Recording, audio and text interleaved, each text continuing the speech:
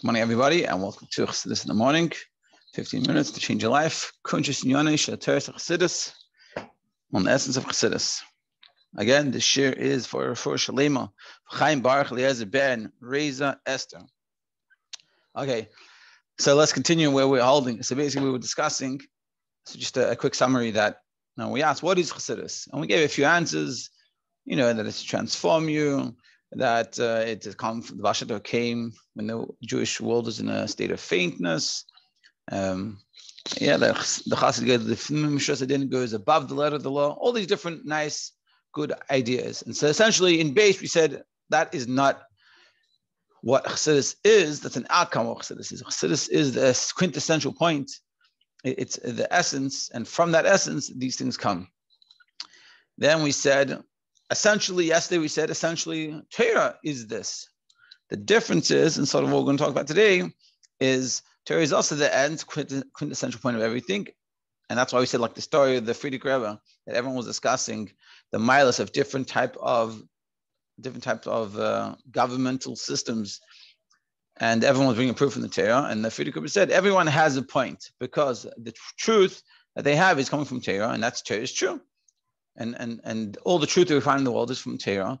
And also we said something that was an example of the way it is, because everything's divided into like intellect and emotions. So on the emotional level, that's what, like how to behave, behavioral type things. And we also said intellectually, Torah Chachma is the highest intellectual idea. Because it's the will and wisdom in amongst the people. So that's why we say the Torah.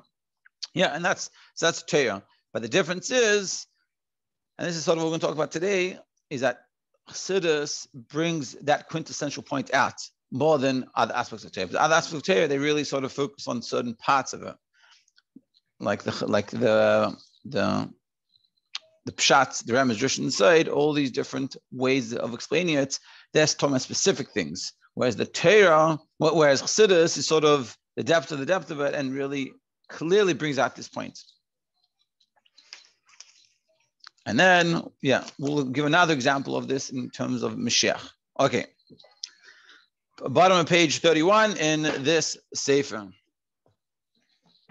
Achein bat ashikol chelkei Torah. Nekudas ha'atzmis hi mashhem yuchalim be'entzei baruch hu. Even though all parts of Torah, the nekuda ha'atzmis, their essential point is that they are united with the Ein Sof Baruch Hu, with God's infinite light or infinity. Nevertheless, ikar nekuda zu, this point mainly mispate b'teres Chassidus, is mainly brought out with Chassidus. Like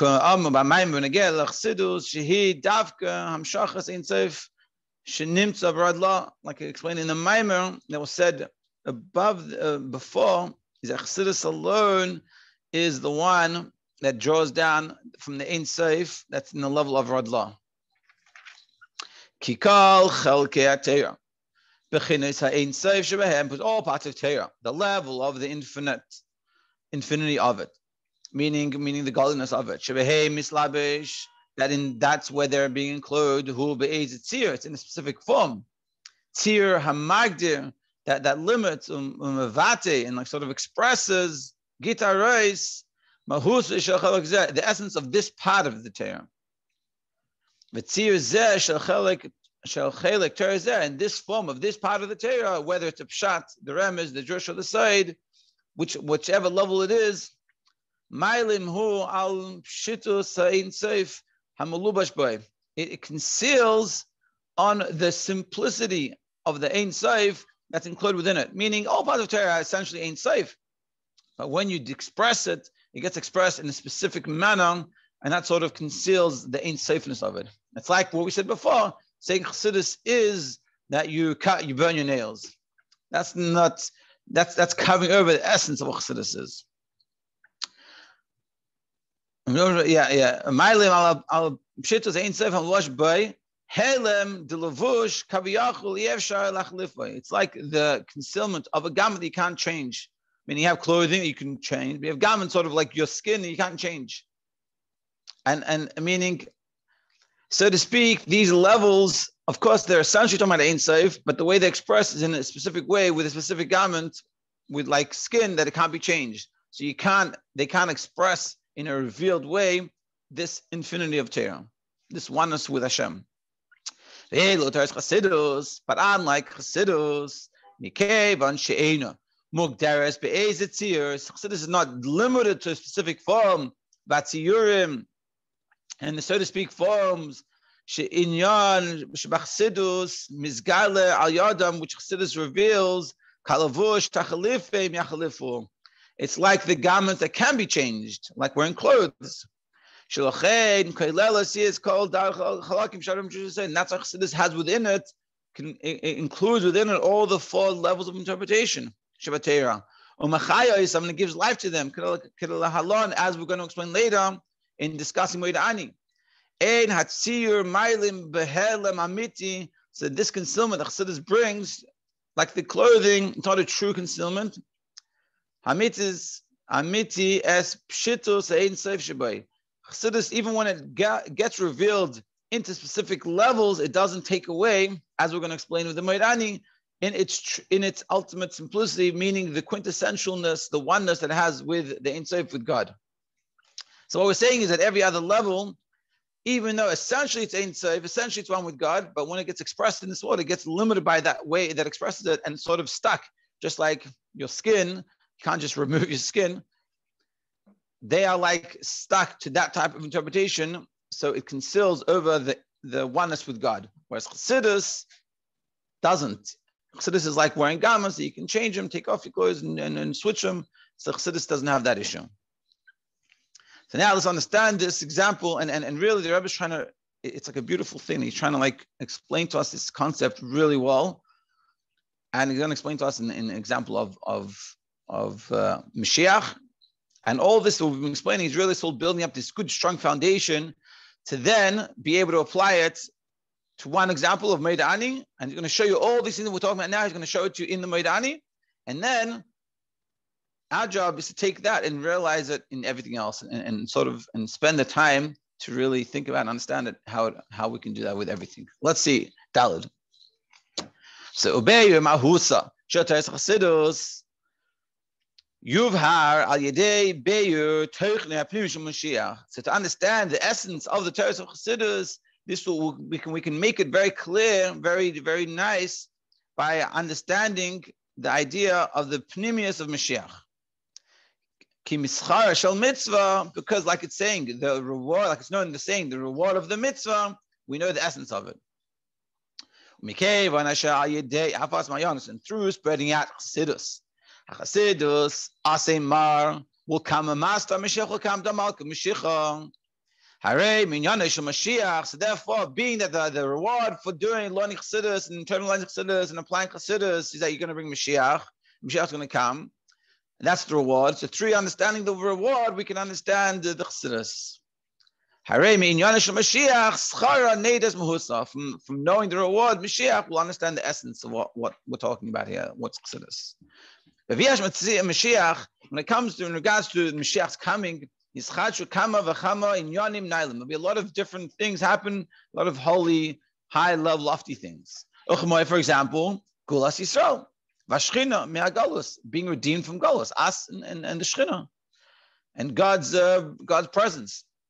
And on a higher level, Yiyu Yisrael Chacham Gedolim would be very wise. V'yodim Devarim Hastumim, will understand things that are at the moment concealed. V'yasigu Das Barim, and we'll be able to understand the knowledge of our Creator. The world will be filled with knowledge of God. And Lamai was even higher than this. Shinui v'chidush v'mais v'reishis. There'll be total transformation and creation of the world, the way the world acts, the way the world is. So that's different levels of what happens when Mashiach comes. We'll be smarter. There'll be more knowledge. The world will be transformed. These are some ideas. Now there's a bracket over here.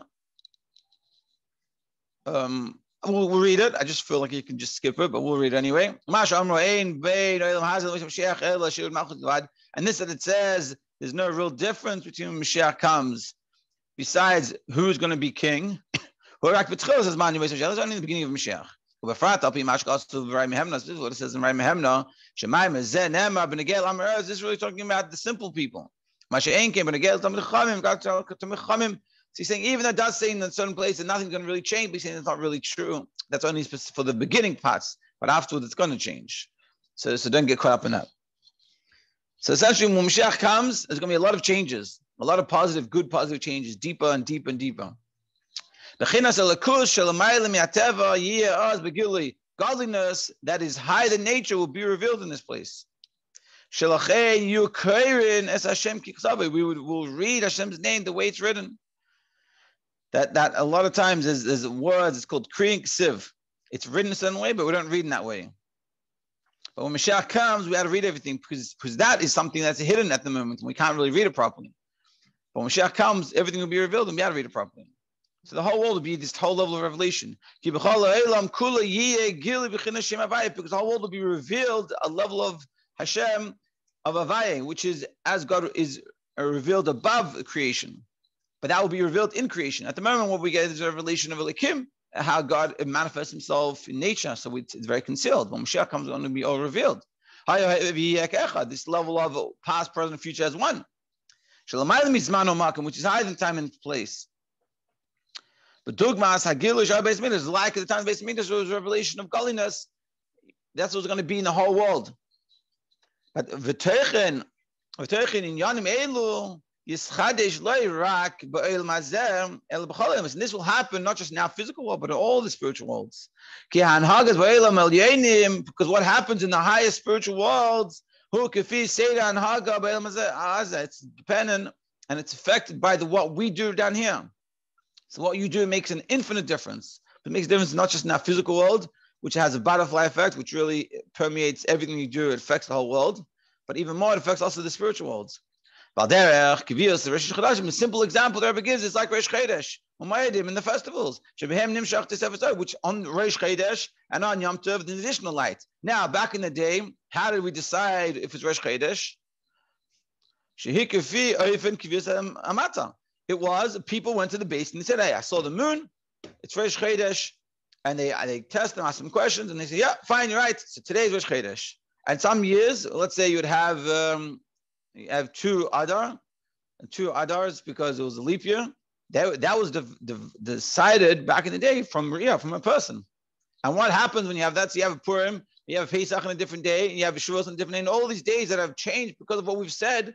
That additional that comes on those days is based off what we've done, which is showing us very clearly that what we do has an effect. Since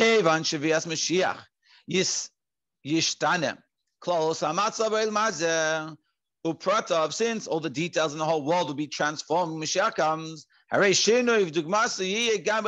will also be in the high world. Now, but after everything we said, all these differences happen when Mashiach comes, is that what Mashiach essentially is? Or is that an expression of what Mashiach is? Even they're so great and we can transform things and we're affecting the higher world and we're bringing down Gilui L'kus on such a high level we've never experienced before. Nevertheless, that's not what Mashiach is. That's coming out of what Mashiach is. They're just ramifications of an essential point of what Mashiach is.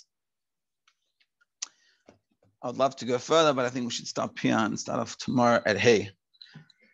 So again, what we're showing here, what we've seen a few times, and we're seeing this again, that essentially there's the effect of something, and then there's the essence of what that thing is. Just like for ourselves, you wouldn't say, I am my toenails, I am my foot, I am. And the expression of that is in my toenails, in my foot, and in my hands, in my body, and all the things. You don't say, I am my intellect, I am my emotions. That's an expression of who I am. So to what we're saying here, that Mashiach, like in regards to the case of the Mashiach, that Mashiach is not Gilui L'kus, Mashiach is not Shem Havai being revealed himself in this world like it wasn't based on Migdash. That's an Akam Mashiach is. Mashiach is not that we become wise. It's like, the little kids, when they tell you, Mashiach comes, you're going to have whatever you want. So Mashiach is not that I can eat as much chocolate as I want. That does happen, and all those things are true, and they're very high and lofty levels, and would appreciate it, would be amazing. That's not what Mashiach is. That's an arc of what Mashiach is. And tomorrow we're going to explain what Mashiach essentially is. And we're getting closer to being able to appreciate what this essentially is. And through understanding what Mashiach essentially is, we'll understand what Chassidus really is. And to understand what Chassidus really is, we can understand how to realize what Chassidus is in our learning. Because what we're really showing here is that Chassidus is not another pirush on Torah, so another explanation of Torah. So this is the essence of what Torah is. And therefore, when you learn Chassidus, you should be able to apply that idea into every aspect of Torah. It's a beautiful idea, very, very deep, very profound, fundamental idea. To be continued tomorrow.